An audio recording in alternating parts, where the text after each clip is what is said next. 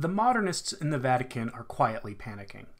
In light of yesterday's announcement by the United States Department of Justice that it would be looking into the cover-up of sex abuse cases in Pennsylvania, and that they would specifically be looking into allegations that both perpetrators and victims were moved across state lines, it is evident that the wheels of the modernist revolution in the church are finally beginning to come off after 50 years.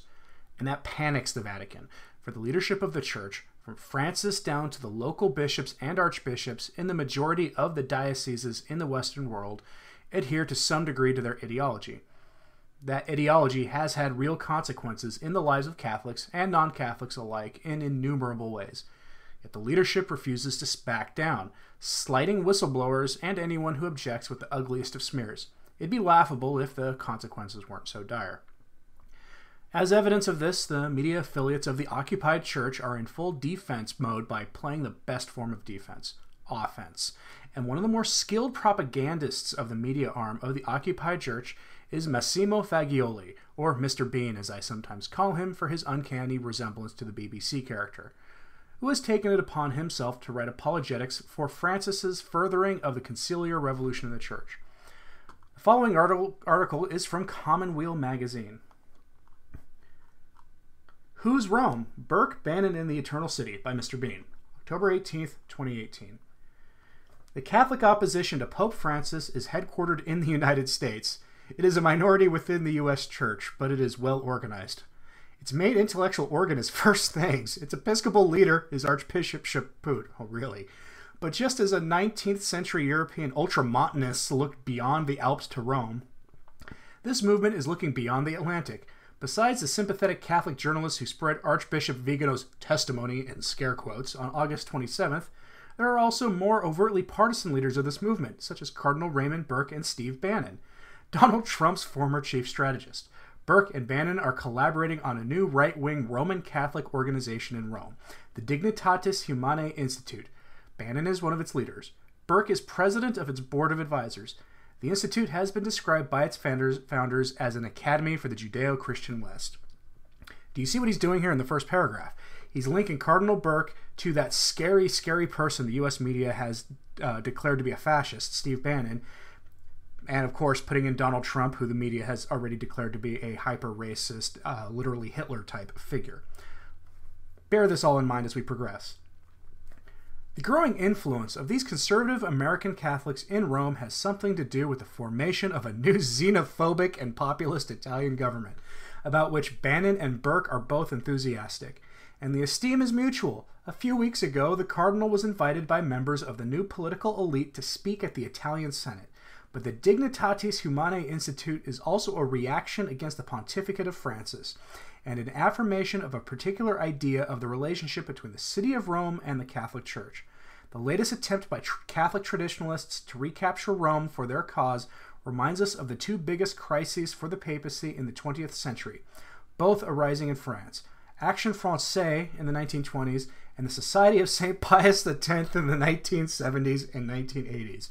He's literally throwing everything, including the kitchen sink, at Steve Bannon and Cardinal Burke, and seeing if anything will stick. Let's continue. In a speech delivered during an audience at the French seminary in Rome on April 9th, 1927, Pius XI talked about Action Française in terms of a strange Romanita and a still stranger Catholicism. Just a few months before, on December 26, 1926, Pius XI had formally condemned Action Française, a condemnation that lasted until 1939, and put the movement's newspaper and the writings of its leader, Charles Maurras, on the Vatican's official list of prohibited books. Of course, nobody wishes or expects Francis to put First Things, EWTN, or Breitbart News on a new index of forbidden media. The old index ceased to exist in 1966. But certainly a strange Romanita is part of this right-wing brand of American Catholicism mobilized against Francis. This is a repeat of the lie that the backlash against Pope Francis is only an American issue. Just ignore the same-sex sexual predation done by priests and the cover-up that targeted seminarians and children. But let's continue some more. There are some striking similarities between the 1920s and the current moment. Action Française was a form of Gallicanism, or ecclesial nationalism. Its idea of Catholicism was more tribal and political than mystical. A philosopher, Etienne Gilson, put it, "They are very interested in Rome, but have no interest in Jerusalem." This is an interesting accusation that they're already bringing up here, keeping in mind that this is the pontificate that is decentralizing things and putting more power into the hands of the national conferences as per the Arecibo Conference. Just keep that in mind. For Action Française, it was the church as an institution and political power that mattered, not the gospel. Wow, do these people look in a mirror? This is why they could simultaneously celebrate the majesty of Rome and revile a pope whose teachings they found inconvenient. In fairness, it should be noted that just as the right-wing movement represented by Burke and Bannon does not speak for all conservative Catholics in the United States, Action Française did not represent the entire spectrum of conservative Catholicism in France. Some Catholic monarchists distrusted Maurras, just as some doctrinally conservative American Catholics consider Bannon an opportunist. Pius XI's 1926 condemnation of Action Française had more to do with its political ideology than with its theological message, which remained somewhat vague. In any event, the condemnation had its intended effect. After 1926, the movement splintered. Some of its intellectual elite left the church, while others had an intellectual and philosophical conversion leading them back to Rome. And now this is where he brings in the boogeyman of the SSPX. The case 50 years later of Archbishop Marcel Lefebvre and his Society of St. Pius X was somewhat different. Lefebvre subscribed to a Gallican ultramontanism, a very strong idea of Rome's authority mixed with a French-centered sense of the church. In Lefebvre's view, Rome had been betrayed by Vatican II. Lefebvre had his own political baggage. He had been a bishop in colonial French Africa and remained nostalgic about the Vichy regime. Whoa, literally calling him a Nazi sympathizer. Nicely done, Mr. Bean. But his differences with the Vatican, unlike those of Maurras, were theological rather than the political. Pope Paul VI was adamant in defending the Council's liturgical reforms, and Lefebvre believed those reforms would destroy the church. And who's proven right so far? Let's noodle that one for a while. There are important similarities between each of these two episodes and the current wave of U.S.-based right-wing opposition to Pope Francis. Just ignore all the more left-wing Catholics that I see on social media also demanding answers. But I digress. One is a blurring of the distinction between theology and politics. The opposition to Francis begins with a few moral issues, marriage and the family, homosexuality, the death penalty, but it quickly expands to include critics of Francis's teachings on the economy, the environment, and immigration. For Bannon and his ilk, politics always comes first. And I'll let you read the rest of that article yourself. The link is in the description below. It seems that some in the Vatican feel threatened by Steve Bannon and Cardinal Burke's work. I'm sure it has nothing to do with the swelling attendance at traditional parishes in the United States and broader West, while the hippie Novus Ordo Missae celebrating parishes look more and more like retirement homes with every passing week. And I'm sure it has nothing to do with the funds being cut off from wealthy so-called conservative donors in the US and West in the wake of the sex abuse crisis and cover-up. And I'm sure it has nothing to do with the sudden realization on the part of many Catholics that the timeless teachings of the Church and the pillar of sacred tradition are being undermined in the name of something the modernists call a living tradition. An oxymoron if there ever was one, for tradition is something unchanging, while the term living tradition suggests that the traditions of the Church should be adapted or forgotten to conform to the age.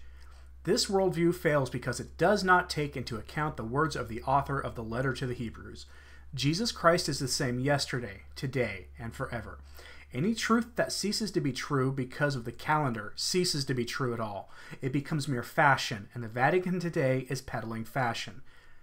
This is no more evident than in the words of one cardinal archbishop at the synod on the undermining of the family in Rome. But the problem of the young is of interest to the entire church. We need to understand what sort of church we wish to be if we are able to dream with this great effort of looking to the future with hope. Then for the young too, there will be many possibilities, and the church won't be something that's distant and obsolete and difficult to understand and legalistic. But it will be something in which they can be protagonist in a logic of communion. Thank you, Your Excellency.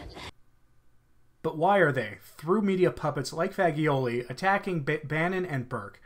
Let's take a look at the work Bannon is doing with Cardinal Burke for some insight. From Reuters, published September 18th, 2018, Steve Bannon drafting curriculum for right-wing Catholic Institute in Italy by Mark Hosenball. Former Trump White House advisor Steve Bannon is helping to craft the curriculum for a leadership course at a right-wing Roman Catholic institute in Italy, stepping up his efforts to influence conservative thinking in the church. Benjamin Harnwell, director of the Dignitatis Humanae Institute, based in a mountaintop monastery not far from Rome, told Reuters Bannon had been helping to build up the institute for about half of its 8-year life. Cardinal Raymond Burke, a leading Vatican conservative who is president of the Institute's Board of Advisors, said Bannon would be playing a leading role there. Burke told Reuters he looked forward to working with Harnwell and Bannon to promote a number of projects that should make a decisive contribution to the defense of what used to be called Christendom. Bannon's increased engagement with the Institute demonstrates how his involvement in Europe extends beyond electoral politics to an effort to build a populist faction inside the Catholic Church.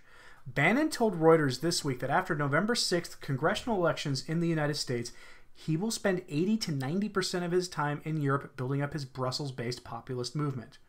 Bannon, who has visited the Institute's home at the 800-year-old monastery of Tresolti and addressed the organization by video link, is helping to draw up the coursework for a training program for conservative Catholic political activists and leaders, Harnwell said.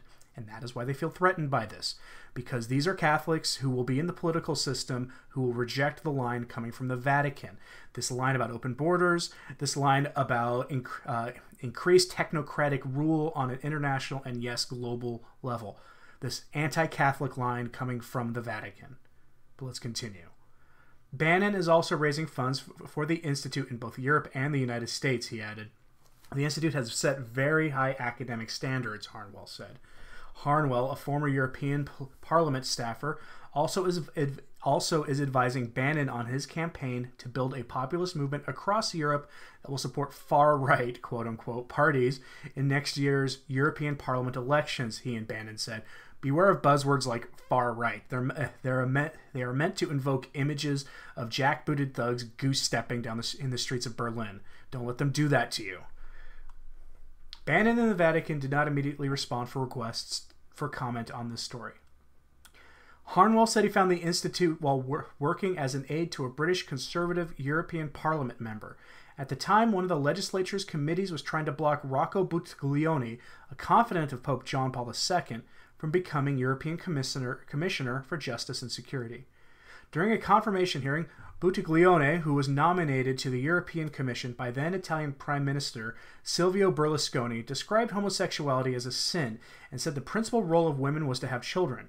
Amid political uproar, Buttiglione withdrew from consideration for the commission. Harnwell said Buttiglione was a founding patron of the Dignitatis Humanae Institute, whose mission he described as defending the Judeo-Christian tradition and promoting human dignity based on the image of God. Harnwell added, if you don't have a culture of religious principle, we no longer have a credible basis for life. And there's nothing wrong with anything they said there. That is all traditional Catholicism. It's the traditional gender arrangements, traditional family life, traditional Catholicism to a T outside of the theologies of the faith. That is why they feel threatened. One of the consistent things I've said since I started covering this mess back in July was that the crisis in the church is an issue of the church having become worldly. Since the 1960s, we've seen the church embracing the errors of the world with greater frequency, with calls for technocratic and political solutions to problems that the church has traditionally avoided commenting on until a theological or moral error was evident in an existing practice. For an example of this, I will upload a papal encyclical from before the council that addresses social concerns, but does so after the issue had long since existed, with the emphasis on moral relations. Stay tuned for that. That should be up on Saturday. What threatens the Vatican is the absolute rejection of that approach by the promotion of authentic Catholicism in the public sphere. When the new Italian populist coalition government, because it's not purely right-wing or left-wing, when that government came into office, they promoted the placing of crucifixes in public spaces again. Some objected, citing a separation of church and state. And among those objecting was the Vatican, despite the actions of the Italian government actually being in keeping with pre-conciliar notions of the faith in the public square. And let's not leave out the scare factor here either. Mr. Bean and the Catholic media, by promoting a story on essentially a think tank, is trying to undermine the resistance to the errors we see being promoted by trying to invoke Donald Trump and Steve Bannon and all of the associations those figures have that have largely been manufactured by the secular, atheistic, socialist media.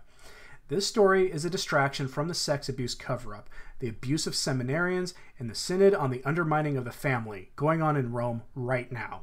Do not take your eyes off that hot mess, and pray for the liberation and exaltation of the church. If you like videos like this, like and share this video and subscribe, and click that notification bell below. I can be found on Twitter and Facebook with links in the description. For Return to Tradition, I'm Anthony Stein. Ave Maria.